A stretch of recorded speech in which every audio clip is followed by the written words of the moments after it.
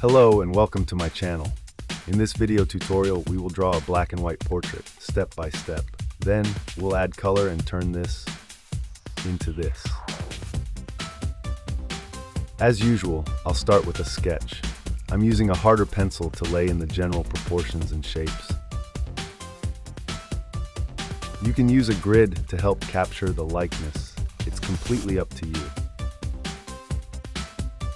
Once I'm more confident in how the drawing is coming together, I switch to a softer pencil to make the lines clearer and more defined. This helps reinforce the structure I've built and sets the foundation for the next stages. With the sketch complete, we can move on to the main part of the portrait. I'll be using charcoal, but you're welcome to use any technique that suits your style for black and white drawing.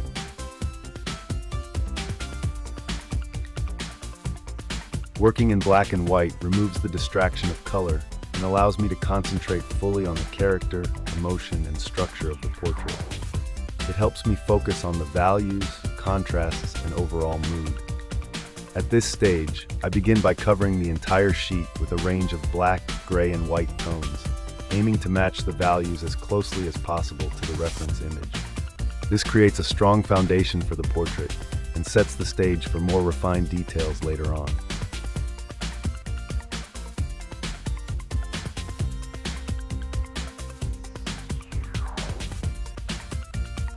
Understanding values in black and white portraits. When working in black and white, value becomes your most powerful tool. Value refers to the lightness or darkness of a tone, and it's what gives a portrait depth, structure, and emotion.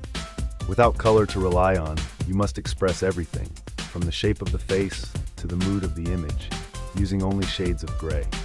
Strong portraits have a clear range of values, from the lightest highlights to the deepest shadows. Highlights help define the planes of the face that catch light, while shadows create form and volume.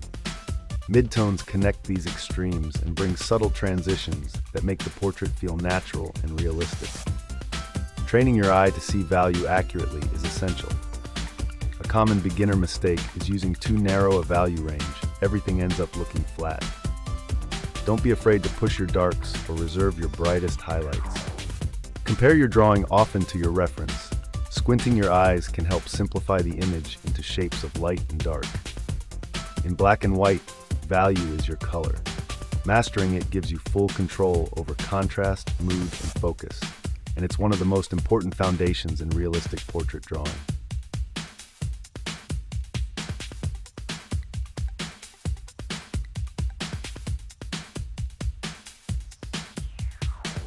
Once the entire sheet is covered in black and white values, I start adding more detail.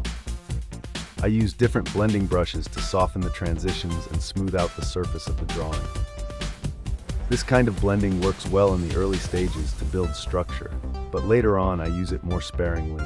Too much blending can destroy the texture and make the portrait look flat or overworked.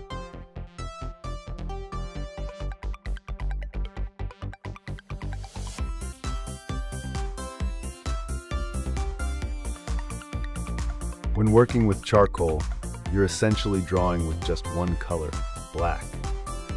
The white in your artwork comes from the paper itself, which means you're constantly balancing the dark marks you make with the light areas you preserve. What makes charcoal so versatile is that you're not only drawing with the charcoal itself, you're also drawing with the eraser. An eraser isn't just for correcting mistakes, it becomes a tool for pulling out highlights, shaping light, and creating contrast. By lifting charcoal from the paper, you can carve out features, add texture, and bring depth to the portrait.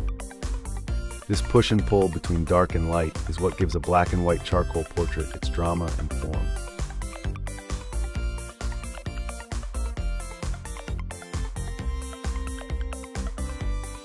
At this point, I start zooming in and taking a closer look at the finer details. I switch to smaller brush sizes to capture those subtle features that bring the portrait to life. Naturally, the face is the most important area, and focusing on the details helps me get closer to the likeness of the person I'm drawing. I pay special attention to the eyes, as they tend to draw the viewer's focus and carry much of the character and emotion in a portrait.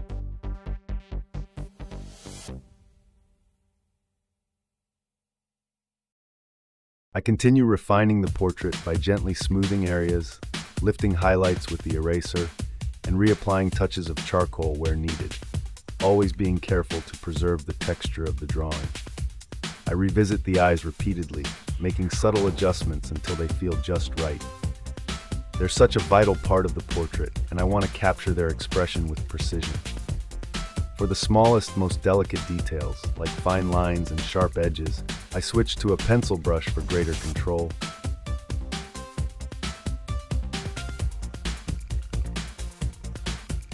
Don't forget to occasionally flip both your drawing and the reference image horizontally. This simple trick is incredibly useful. It gives you a fresh perspective and helps reveal mistakes or imbalances that your eye might have gotten used to. I often catch things I didn't notice before, like proportions being slightly off or angles that need adjusting. Mirroring the image is a great way to step back mentally and evaluate the portrait with fresh eyes. It's one of the most effective habits for improving accuracy and achieving a more realistic result. It's important to treat each material in the portrait differently in order to make the image feel believable and visually rich. For example, skin should be rendered with a softer, smoother approach to reflect its natural surface and subtle tonal transitions. I take extra care to blend gently and build up value gradually in these areas to suggest softness and form. In contrast, the hair calls for a rougher, more textured treatment, with flowing, directional strokes that suggest movement and volume. The rhythm and swing of the brush strokes help bring energy and life to the portrait. As for the clothing, I usually approach it with less detail and refinement than the face or hair, but it still needs enough attention to feel like a cohesive part of the image. It supports the portrait as a whole, adding context and balance without pulling focus away from the most expressive areas. Paying attention to these subtle differences in texture and treatment adds depth and realism to the final piece.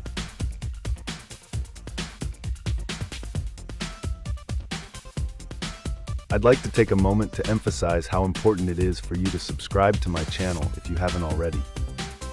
Creating content takes a lot of time, and every share, comment, and like helps promote it. Your support fuels my drive and motivation for future projects. Thank you in advance. I truly appreciate it. Pay attention to how I handle the clothing and the headphones. These elements are secondary to the face, but they still play an important supporting role in the portrait. I keep the values accurate so they sit well within the composition, but I intentionally use less detail to avoid drawing attention away from the focal point. The same approach applies to the hat. It's made of a different material than the clothing, so I suggest its texture in a way that distinguishes it without over-rendering. These subtle differences in treatment help reinforce the realism and add depth, while still keeping the viewer's focus where it matters most, on the face. Now I'm returning to the hair, which still needs more refinement and detail. My goal isn't to draw every individual strand. Instead, I'm focusing on creating the illusion of hair through carefully placed highlights and shadows. Notice how I use the eraser to pull out highlights, bringing dimension and texture to the hair without overworking it. At the same time, I'm adding cast shadows where the hair overlaps the face. These subtle shadow shapes are important. They help ground the hair in the portrait and add realism by showing how the different elements interact with light and each other. Now it's time for the final finishing touches. This stage is all about refining the details, adding where something feels incomplete, subtracting where there's too much, and gently blending to bring everything together. I give special attention to the lips, as they're one of the most delicate and expressive features of the face. A few careful adjustments here can make a big difference, adding subtle emotion and helping the portrait feel more alive and complete. I left the eyelashes for the final step, drawing them in carefully with a pencil brush to keep them sharp and defined. With that done, I feel the black and white stage is complete, and I'm ready to move on to the next phase, adding color to bring the portrait to life. Start by creating a new layer above your portrait. Change the layer mode from normal to color. Then use a simple wet brush to begin adding color. This will allow the values from the black and white layer to show through while you focus on building natural tones. At first glance, the face might appear to be a single, uniform color, but that's far from the truth. In the lighter areas, the skin tends to have a warmer, yellowish tone with subtle, cool reflections. In the shadows, the colors shift noticeably, often taking on cooler hues like soft reds, purples, and even hints of blue. These subtle variations are what give the skin a sense of depth, realism, and life. The background is kept less colorful and more subdued to help create a sense of depth and atmosphere, allowing the portrait to stand out and giving the illusion of space. As for the hat, clothing, and headphones, each has its own local color, but I never treat them in isolation. I always incorporate subtle tones from their surroundings to create harmony and unity within the image. This kind of color blending helps everything feel connected and more believable, as objects in real life naturally reflect and absorb colors from their environment. After I've filled the entire portrait with a base layer of color, I return to individual areas to refine and adjust them. This stage is about enhancing realism and making the image more visually interesting. I carefully tweak the hues, shifting between warm and cool tones depending on the lighting and the forms. The interplay of warm and cool colors is just as powerful as the contrast between light and shadow in a black and white portrait. It helps define shapes, suggests depth, and guide the viewer's eye through the composition. These subtle color variations are what give the portrait a more lifelike and dynamic quality. I noticed a few imperfections in the black and white portrait, so I returned to that layer to make some adjustments. I refined a few areas and enhanced some of the highlights to improve the overall balance and bring more clarity to the form. I'm now in the final stages of the portrait, and it's always exciting to see everything come together. This piece took about 5 hours to complete, which is pretty quick for this kind of work. I could have spent more time refining the details, but the goal was to share my process in a simple and helpful way. I truly hope you found it useful. Thanks so much for your support. It really means a lot. All the best, and see you in the next video. Goodbye.